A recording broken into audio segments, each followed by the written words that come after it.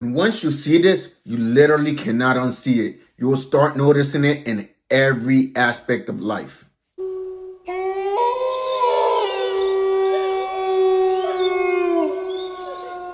Hello there everyone, it's Nat here, aka the Wolf of Watertown, and I've got a very good one for you guys today. Now, if there's one thing that most people don't have enough of, that is time. There's only 24 hours in a day, and it's important to make sure that each hour counts. I'm not going to sit here and make some crazy spiel about sleeping 4 hours a day or waking up at 4 or 5 a.m. However, I'm going to discuss the best method to use in order to make your days and hours more efficient so you can get the important things done. But before I get into it, make sure to subscribe and like and hit that bell button so you get notifications on all my new videos. So quick story, back in my sophomore year of college, I took this class for business majors known as operations management. And my teacher at the time, Major Perlick, would always say this one statement, and it still sticks with me to this day. Ops is all around us.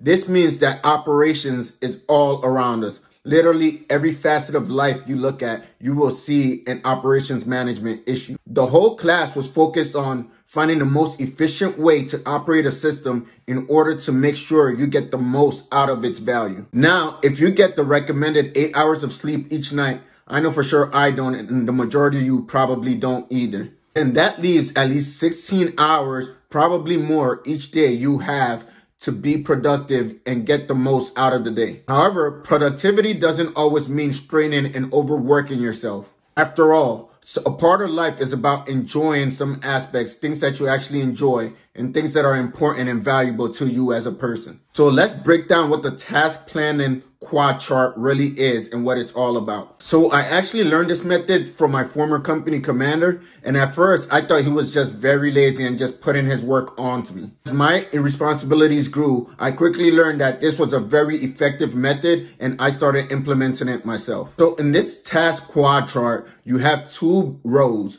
The first is going to be urgent for all priority items, and then the second row is going to be non-urgent. On the urgent row, you're going to have two columns. One is going to be do it now, and the second is going to be delegate. Delegate meaning that someone else can do the work for you. In the not urgent row, you're also going to have two columns. The first column is going to be plan, and the second column is going to be do later. Now, from left to right, these columns are going to go from important to not important. Important as in something that you must do, you yourself and no one else. And not important as in someone else can do it for you. So now that we have our 4 parameters established, let's talk about each grid square and see what exactly meets the requirement in order to fit into a specific box. So in our top left, we have the urgent, do it now. What exactly does this mean? These are going to be the most critical tasks in your day that only you can complete. No one else can do it but you. And the way you sort out these tasks is you prioritize them based off their urgency. So I'm going to use real estate for example purposes to show you how I would prioritize some of the tasks that come along with being a real estate investor. So let's say in my urgent do it now, my first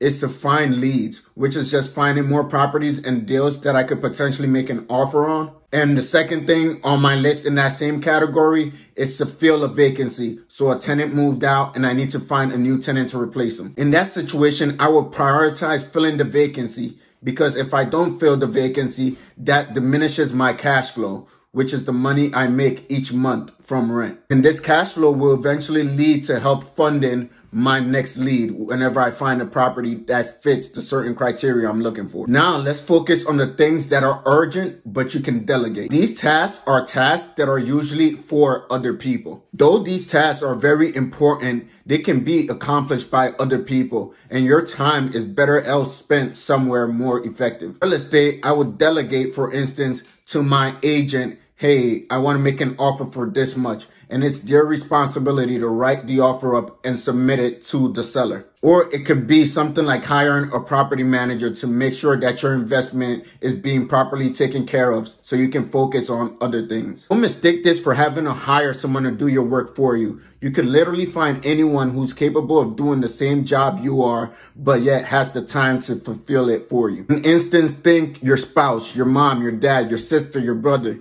your co-worker, anyone who's capable of doing the same skill you are, but yet you have more important things to handle, so you're allowing them to take care of it while you focus on more important things, maybe things that will generate you more cash. Now, when you come to things that are not urgent, the first column is going to be to plan. Now, these are typically longer term or reoccurring tasks. Therefore, you need to plan the appropriate time for you to actually execute them. Remember that things in these columns are things that you cannot hand off to someone else. These are still tasks that you must do. For instance, let's say you pay some sort of utilities in your rental unit. Not necessarily need to pay on the 1st of each month, but you need to make sure you pay by the 15th. So you're going to schedule some point in time in your schedule in order to make that payment. In your personal life, this might be a task such as going to the gym. Now, you're not necessarily going to die from not going to the gym, but it is important to you. It's not like you can have someone else go to the gym for you and see the same results. And even though you have a busy day, you look at your schedule, make a plan and say, hey, maybe at 6 p.m. I'll go to the gym so I can take care of this other main priority items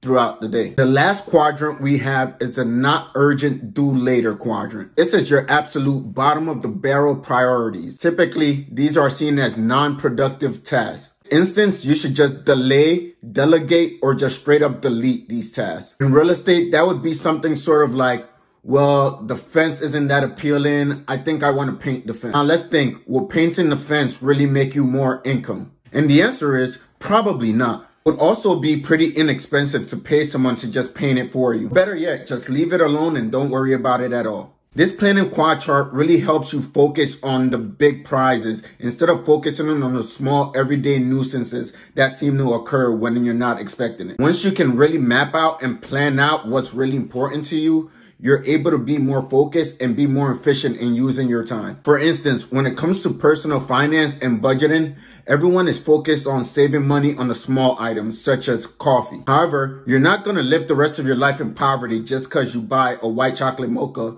from Starbucks every single morning. Venti, of course. But if you focus on more of the big prizes, such as getting your credit score up, you could actually save yourself hundreds of thousands of dollars. Now, that's a big win. Now, let's say you have all your tasks laid out, but you don't exactly know how to prioritize them or which one should take precedence over the other. This is when the contingency planning or decision matrix comes in handy. So this chart has an x-axis that goes horizontally and a y-axis that goes up and down. So on your low axis, on the far left end, you're going to have low impact to the far right where you're going to have catastrophic. To go from something as easy as not making your bed in the morning, whatever impact that's going to have, till not paying your mortgage for the past 3 months and getting foreclosed on. And on your y-axis, what you're going to have on the bottom is unlikely, and all the way at the top, you're going to have likely. So we're going to take all the tasks that you have to do, and you guessed it, we're going to actually plot them on the coordinates. So let's say you're in a class, right? And you only have 2 tests in that whole class that determines your final grade. And you're asking yourself, do I study for this test or do I not? What's the likelihood that you're going to pass the class if you don't study? So you determine that it's very likely that you will fail the class if you don't study.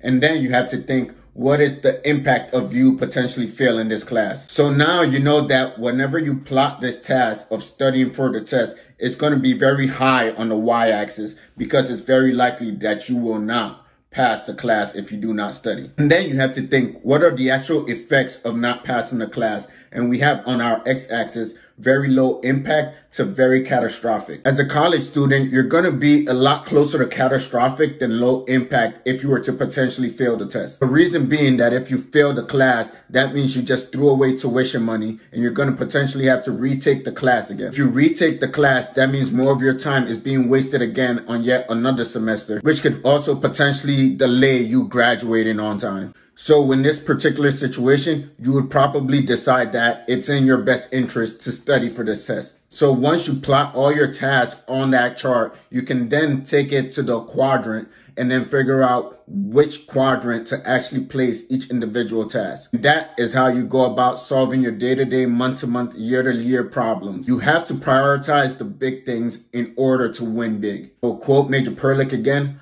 Opposites all around us. That's all I got for you guys today. Make sure to like and subscribe and hit that bell button so you can get updates on any new videos. Be sure to leave a comment on something you picked up today that you think would be beneficial in your life, or something else you can add to the conversation to help us all grow and develop as people. See you next time.